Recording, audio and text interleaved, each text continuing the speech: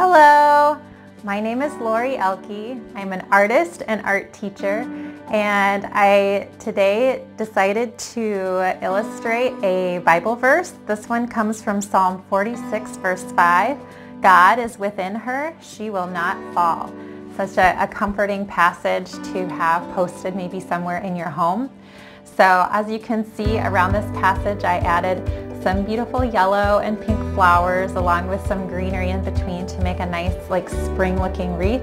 And this was really a fun one. I find these very relaxing and calming to paint. It's a good art therapy to work on these. So hopefully you enjoy doing these as well. Have fun with it and let your own creativity shine through whatever you paint. Thank you so much for watching. Please like and subscribe below. And yeah, then you'll be notified when I put more videos up on my channel.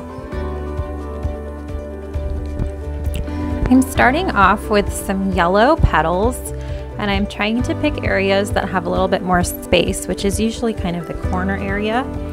And so I've decided that my bottom left corner is going to be kind of my main focal point, and then I'm going to work out from there. So you can see my biggest flowers in my corner, and these other yellow flowers are a little bit smaller and just kind of spread out around the words. You can really do as many or as few flowers as you want. You could just have one big yellow flower, or you could have, 8 to 10. It doesn't really matter.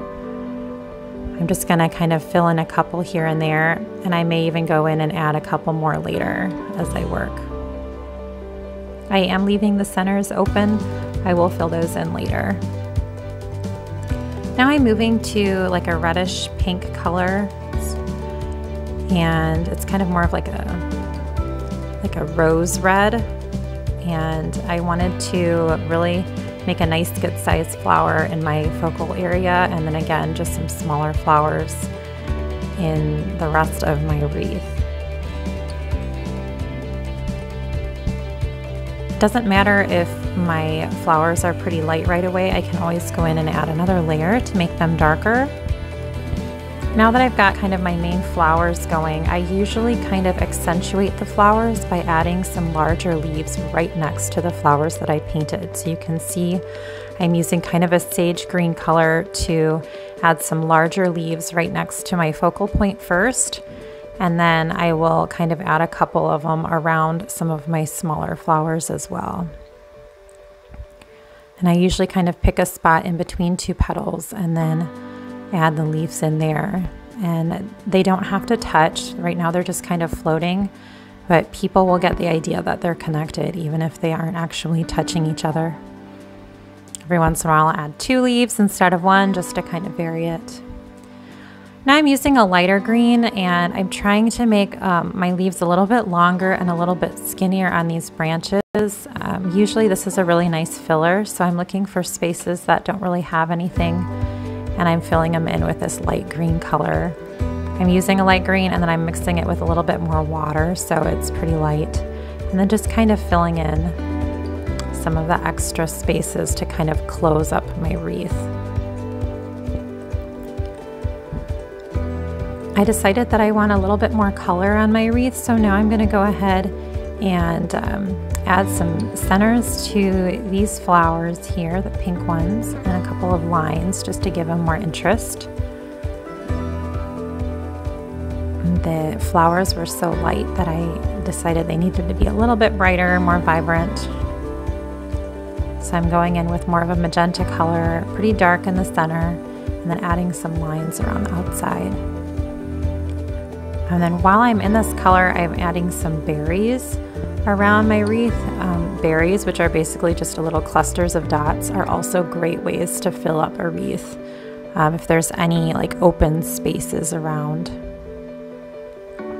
I usually just do them in small clusters of 1, 2, or 3, usually choosing odd numbers because that seems to be more appealing in art. Notice too, my berries are not really touching anything, they're just kind of floating. I will add little stems later to kind of make them look like they're connected to something.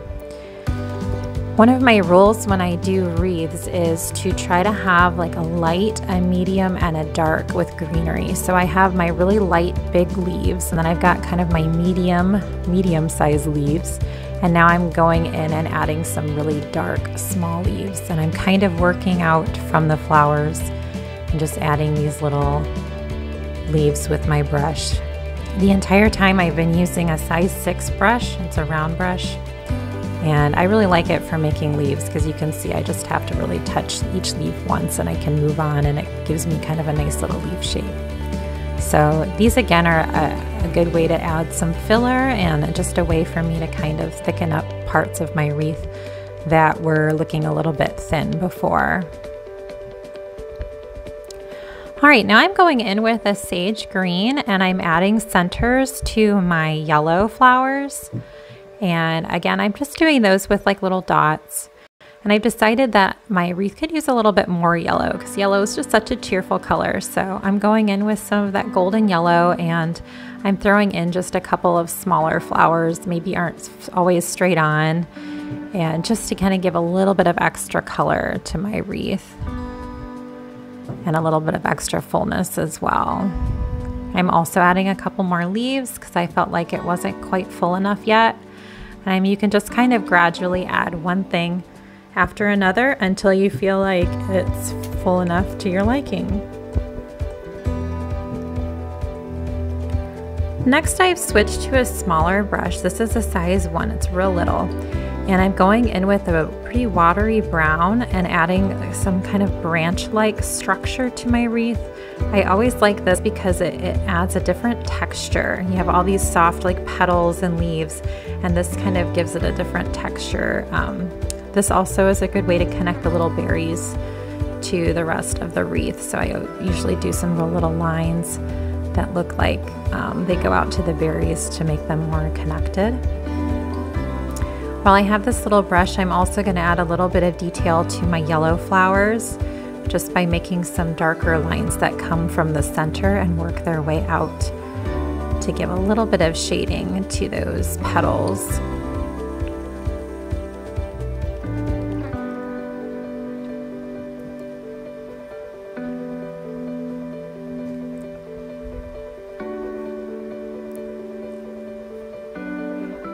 I'm using a little bit of yellow mixed with yellow ochre, which is kind of more of a golden yellow. I'm going to go back and add a little bit more of the magenta to the center of my pink flowers just to make them a little bit darker so they look like they're receding. And then the same thing with the yellow. I want to add a little bit of darkness to the green parts of the yellow flowers too. I'm also adding some veins on some of the larger leaves just to give them a little bit more detail. It's optional. If you just want to leave them, you can too.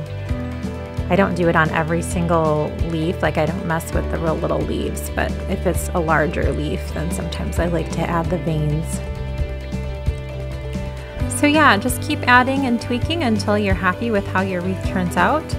And when you think it's full enough, then sign your name and call it a masterpiece.